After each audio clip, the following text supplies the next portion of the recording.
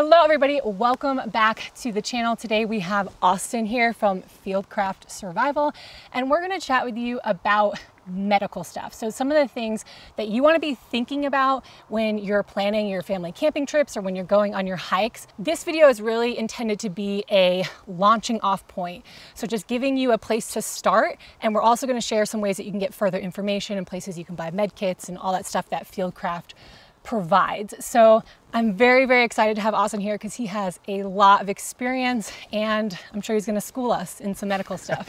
Well, I hope I can educate you in some way, for sure, but thanks for having me on. So my background, just a little bit about it, I spent time as a paramedic in the state of North Carolina and did that for a few years, joined the military, spent some time at the survival school for the Air Force, and then moved into AFSOC and did some stuff with them, and now I'm with Fieldcraft Survival, and I teach med, I teach survival. I'm actually the media director for the company as well. So over the years, I've gained a lot of experience just from doing this in the back of an ambulance or in a helicopter up to now teaching it and having experiences with search and rescue here as an active member with the Sheriff's Department. So kind of what I want to school you guys up on is there's a ton of formal classes out there, you know, tons of certifications that people want to get, and they get into the weeds and that, and it can seem intimidating and overwhelming. And what I don't want to do in this video is overwhelm anybody. Right. I want you guys to realize that medical considerations and preparation is something that everyone can do.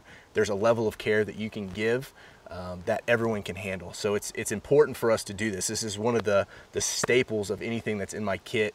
Anytime I go into the backcountry, I'm an avid outdoorsman. I spend probably almost as many nights in a sleeping bag as I do, or used to, as I do in my bed. So, but to start off with, I want you guys to understand that the one kit that's you're probably going to use 90% of the time is what I like to call my boo-boo kit.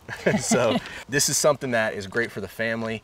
You're going to have your Band-Aids, gloves, triple antibiotic ointment, just the basic little kits of things that are going to happen around camp.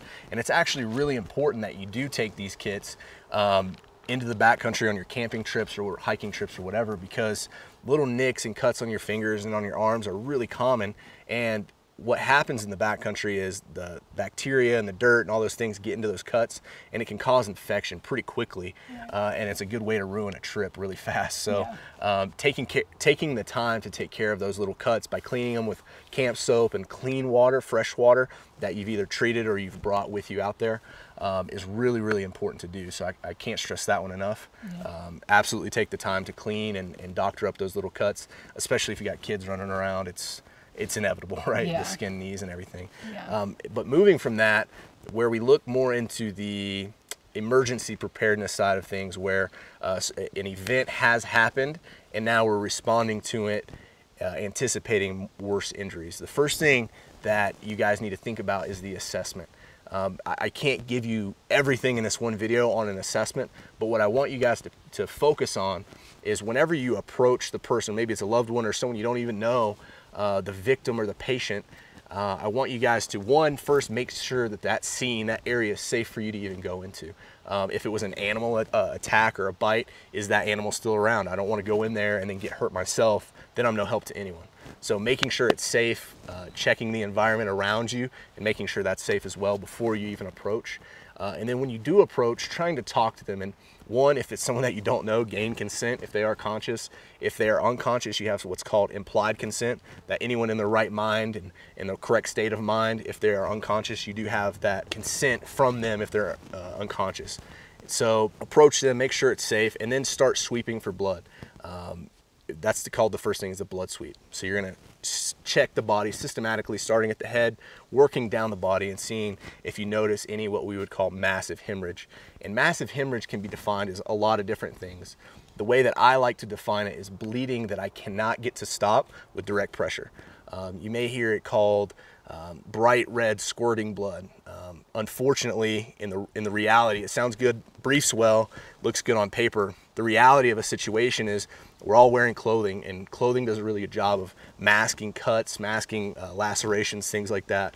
It does a really good job of absorbing the blood. And then if somebody's laying out on the dirt and that blood is leaking onto the ground, the dirt will absorb that just like it does rain. So you might not see this huge pool of blood like you see in a movie or whatever else. So actually assessing it with your hands and checking your hands, preferably gloved hands if I can, is going to be a really good idea. So, and then what to do once I find that bleeding. So if I come to an arm and I haven't even done the rest of the body, I'm gonna address that first. So that means exposing the wound.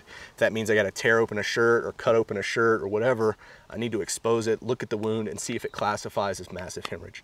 It could be bright red squirting blood or just any bleeding that I can't get to stop. And then there is a protocol for applying a tourniquet to stop that bleeding. And I'll get into that in just a second. Something else that's really common, or within the assessment, a lot of people will find what's called a distracting injury. Maybe it's a really badly broken bone, and it is causing the patient a lot of pain, or maybe it's some kind of what we call a distracting injury, you know. And so don't let those things be a distraction. Understand that if it's not life-threatening, I need to pay attention to that bleeding and address that first, and then move on. Yeah, I was gonna say, sometimes people, when they have a distracting injury, they don't even realize that they're bleeding out in another Correct. area. Yeah. So like, yeah, that's an important thing to, like, for you not to get distracted by that. Right, absolutely. And it happens to even trained professionals. You know, you see something that really catches your attention, that might be a gross movement anatomically in a bone or something like that. Yeah. And you want to address that first because it catches your eye, but you need to pay attention to that life-threatening bleeding first, okay? And then to address that, I actually use, so this is the kit that I carry in the backcountry. A little visitor here, a little spider. The Hunter Med Kit from Fieldcraft Survival. We designed this specifically for folks like us that spend a lot of time out in the woods. So, but to address that, we actually carry, or I carry, a tourniquet. So, and I would definitely suggest, if nothing else, that's something that you guys should absolutely carry. And I just briefly will go over a few things with the tourniquet. This is just a Gen 7 cat tourniquet made by North American Rescue. And we do a ton of content with the tourniquet on our channel. So I'll give you something brief now, but feel free to head over and check that out later. But you have a few basic parts to this tourniquet that'll open up. And then if I'm gonna apply this, I just wanna make sure that I'm doing it correctly, and I need to practice this in my downtime. So what I wanna do is, if this is my leg, I wanna make sure that there's nothing in my pockets that's gonna cause any type of a bulge that isn't gonna allow the tourniquet to seat very well. So when it comes to applying a tourniquet, I wanna make sure that I apply the tourniquet as high and as tight on the limb as I can. That's kind of the saying to go by, is high and tight. And just always remember that, and you'll never go wrong when it comes to tourniquet placement. What I want to do is have kind of the setup I have here with my hands. I want to be able to rotate the buckle to the inside if I can, so I can protect it from being on the outside of the body that could be running into debris or getting moved around much easier than protected on the inside. I'm going to take the running end, run it in through my buckle, and then I will cinch this part down as tight as I can, starting the Velcro and connecting as much of the Velcro as I can all the way around. And again, you can see that this buckle is kind of to the inside of my leg. It's protected from the outside. And that first bit of tightening is where you kind of make your money with the tourniquet. Should almost be cutting off the circulation, or completely cutting off the circulation, before even turning what's called the windlass. From here, I'm going to take the windlass, which is this piece here, and I'll start twisting it. And just for training, you know, that's one twist, and I can put that in, and I'm already feeling the blood supply to the rest of my leg going away. So my leg's getting numb, it's starting to tingle, and it's actually pretty painful even just training with this, but it is an important aspect of training in general, is knowing what it feels like to apply it to yourself, to apply it to someone else, and know that it's done correctly. I'll ask people in a class, how many times do you turn it? And a lot of people will say 2 times or 3 times, or until I can't turn it anymore. Well, if you can't turn it anymore, good, but I'm gonna turn it until the bleeding stops. Okay. I'm only using these tourniquets on a limb, somewhere where I can put it, and then I'm gonna turn the windlass until the bleeding completely stops, or I can't turn it anymore. After I have the windlass in place within the windlass retention clips here, I'll take the Velcro timestamp, I'll stretch it over. If I have a Sharpie handy, I will mark the time that I apply the tourniquet. If not, I'll just stretch it across, apply it to retain the windlass so it can't just come out. And if I need another one because it's still bleeding, I can apply a second tourniquet, and I want to butt it up right up next to this one. Okay. So getting it on quickly, and you have to practice with these. It's one of those things that you just need to get lots of reps on and practicing with. So that's the basic application of a tourniquet. Again, there's a lot of steps and I'd really love to go over the nomenclature of the tourniquet and a few other things, but it's a lot to try to go over in just one video. But the other thing to carry is, this is a kit that we make at Fieldcraft Survival. It's called the BHRK, the Basic Hemorrhage Response Kit. It gives you the ability to pack wounds and to dress wounds that aren't massive hemorrhage, but are still injuries that need to be addressed. So having those, and again, it takes training, it takes repetition, it takes practice. So pick up a kit. You can even get training kits to where you can use the gear over and over so you can practice with it at home. But really important to have. Yeah, I would say like the practice part is really important. I think a lot of people take a med kit, but they don't know where things are in the med kit or how to use the things that are in there. Yeah. And so I think like repetition frequently is important. And like I've taken courses on this kind of stuff, but like if I'm not practicing it regularly, I totally forget it. It's absolutely perishable. And, yeah. You know, the other thing with that is a lot of folks will say, well, I'm not going to take this med kit, or I'm not going to spend a couple $100s on a med kit because I don't know how to use everything in it. I would encourage you to, even if you do purchase a really good kit, go ahead and purchase it and carry it with you. Make it reasonably sized and carrying the right equipment. But even if you don't know how to use everything in it, imagine if I'm the guy that pulls up to a car accident or to your fall or whatever emergency that you could be having, even if not in a professional capacity, just as another hiker or lay citizen, I know how to use that equipment and can use your equipment to help you. So another reason I would encourage people to carry a kit. So next up, another really common injury that you get. Man, it flies like crazy on here. Another really common injury that you get in the backcountry, and I see it a lot in search and rescue, which is a reason a lot of people call us, is fractures or even just twisted ankles. You know, we've all been on the trail, rolled an ankle on a rock or whatever. Depending on the severity of that, you may need to splint that, and then you have to start thinking of considerations of, well, how am I going to get out of here? Do I need to make crutches? Do I need to make a gurney? Do I need to wait on EMS to get here, or do I need to try, is this bad enough I need to try to get them back to a vehicle or what have you? So, but I do want to go over a few just simple ways to splint some things with you. And this is just called a SAM splint. This is the second version. They come in a couple of different colors. You can get them in this OD green color, which is really common for law enforcement, military. There is absolutely no difference in the kit. It's just the color scheme. The civilian variant is blue and orange, so that way it's more visible. I am a fan, and even with the tourniquets, I'm a fan of using the orange colored tourniquet because I do want something bright. If I have a tourniquet on, I want EMS and people to see it. The darker OD green or black colored medical items, like I said, law enforcement, EMS, guys that are in environments where they might not want bright colors showing, versus as a civilian, I'm going to look for those brighter colors. Yeah, I think I have an orange one, like a bright I would. And the same with a blue. You might see blue ones, and those are used for training, but it's still the same piece of equipment and still works just as good. With the SAM splint, this is one of my favorite items to carry. It weighs absolutely nothing. You can see its signature. It's not very big. You can pack it away really easily. But there's several uses, not besides just splinting an injury. I mean, there's a ton of survival cool things you can do. You can, underneath this, it's just this foam padding with a little piece of thin aluminum that allows me to manipulate this and shape it differently. I can do some cool stuff with this though. I can peel the padding off and polish it up a little bit, make it a signal mirror. I can turn it into a little bowl and actually boil water in it. Tons of cool things you can do with this. That could be a whole nother video. Yeah, absolutely. So tons of cool stuff. That's why I like to carry them, as well as for splinting. But I'll go ahead and break this open and show you guys how to do a little bit of splinting. So the first thing I would do is, you can kind of see how I'm positioned. My left knee's down, my right knee's up. Then I have Amanda's leg on my knee, which gives me a good working space, which is just here, it's close. It's probably going to be more comfortable for your patient, and then you want to start that elevating process. Now, this is assuming that the sprain or the break is still in anatomically correct position, meaning that the ankle is not twisted in some kind of an odd angle, which does change the consideration a little bit. So if it was, I probably wouldn't do this. I would leave the ankle in the position that it is on the ground and then stabilize from there. But the most common are these simple sprains that you probably don't even know it's broken until you get to the hospital, but that are already in this anatomically correct position. So what I would do is open up my SAM splint. I would shape it to the shape of the foot on the opposite foot, the one that's not injured, so that way I'm not twisting and bending this around on an injured ankle. And then I would take this. I like to take the splint, run it across the bottom of the boot. I do leave the boot on, which allows for more support of the ankle. Once I have this on underneath the foot, I have a little bit of the heel sticking out, and then from here I'll just maintain like a little bit of control over the leg and let it come back down and then rest. And then once I have this up here, all I need are 2 triangular bandages, which allow me to just secure this in place.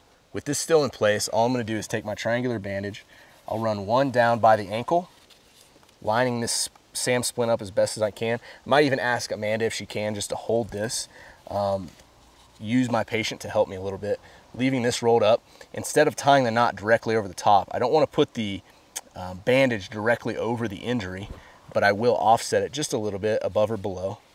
So all I'm doing is going to tie a simple square knot, which is left over right, and get it pretty snug. Not so tight that I'm cutting off circulation, but snug enough to actually immobilize the injury. And then I'll go right over left. And then with that one, all I'll do is take the excess, run it right here, and just kind of wedge it in there. All right, and so for the next one, again, just open up my triangular bandage, run it underneath, and then I want to make sure that my SAM splint is on the leg appropriately, keeping the leg in the anatomically correct position, just meaning its normal position as best I can. And then again, just a little square knot off to the side, snug, but not so tight that it's cutting off circulation. Left over right, right over left, tying that off, and then tucking the excess to the inside.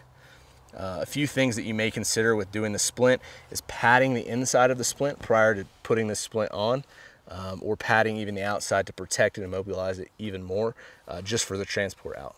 Obviously, arms or a leg or what have you may be a little different. The thing about splinting is as long as you're supporting the bone or the joint that's injured, you really can't go wrong as long as you're securing it tightly enough. So that's kind of the simplicity behind splinting. Another really common injury at the campsite is burns. We've all done it. You reach and you grab a pan off the fire and, you know, burn your hand, or God forbid, fall into a flame or something. It happens, right? It's just one of those really common accidents that I've seen a lot in the backcountry. Boiling water is another one. Boiling water, absolutely. Food, anything like that. It happens, and it's unfortunate, it's painful, but fortunately, you can carry things like Burn Tech, which is essentially just a type of bandage that has an ointment already built in to help keep the burn moist, which is what's most important when it comes to burns. Burn Tech weighs nothing, packs down just in this little kit. You can fold them up. There's no real crazy considerations with it. You just simply open it, place it on the burn. If you don't have something like this, I'm not a huge fan of just using like a normal cotton gauze. You don't ever want to put a dry dressing on a burn, because what happens when you get a burn, whether it's just a surface burn or it's a really, really bad like 2nd or 3rd degree burn, what'll happen if you put a dry dressing is all that moisture is going to be surging to that location of the injury, and it'll actually can kind of sink its way into that burn, and it gets kind of messy, and it's just not what you want to do. So you want to keep it moist. If you do have a way to get some good clean water and keep a dressing moist on the burn is a good play. But the burn dressings are really the best way. But you need to know when it's bad enough that you need to leave and get help. If it's something small, we look at like the palm of your hand, including your fingers, is about 1%. So you've probably heard like, you know, maybe a 50% of the body or whatever, and it's determined by the palm. So if it's 1% or smaller, maybe 2, depending on where it is, I'd say you're probably good just dressing it yourself, enjoying the rest of your weekend, especially if it's a 1st or 2nd degree burn, like a little contact burn or a sunburn, something like that. But now if you're looking at, you spill a bunch of boiling water, you're starting to get blisters, or even worse, like a 3rd degree burn or something, you absolutely need to go ahead and keep that person hydrated, keep the dressing that's on there moist, start treating for shock, and get them out of there. So there's a lot of ways that can go wrong for you. And you want to also, if you do have any burns to the arms, anything like that, you do want to remove jewelry that's distal, that's further away from that burn. So like if I had a burn up on my arm here, if I was wearing any rings, a bracelet, my watch, things like that, I want to go ahead and take those off, and especially if it's near the burn, because it can get kind of moved into that burned area, and then typically the limb will start to swell a little bit as well. So you want to pay attention to those things. So pretty simple thing to take care of, especially when they're minor, when they're small, but just go with a little Burn Tech and you'll be set. Aside from burns, another really common injury that's unfortunate in the backcountry are eye injuries. We've all been on the receiving end and probably the giving end of I'm walking through a bunch of trees, I push a branch, I let it go, and it smacks the person in the face behind you. Yeah. I've been popped in the eye a couple of times. It's uncomfortable. Mostly it's usually not an actual injury. Usually it'll pop you in the eye, it'll water up a little bit, which is the body's natural way of trying to flush anything that's in there out. But you sometimes can get debris in your eye, and what you need to do is just keep that eye closed. Don't try to fish it out with just your finger, but what you can do, turn the person up, and then you want to rinse the eye from the inside out. You don't want to rinse like this way, because if you do push that debris out, you could push it right into the other eye, which would not be fun. And there's just more of the tear duct is on the inside part of the eye, which it can kind of get stuck. Debris can get more stuck there. So you want to flush it out to the outside of the body. And then sometimes even after the debris is out, you may notice a lot of pain or itching in the eye, which means that you could have scratched it. Now, if that feeling lasts longer than, I'd say, probably 15 to 20 minutes, you're gonna wanna go ahead and probably go get that looked at, because you could have an injury to the eye that they can take care of if it's seen sooner than later.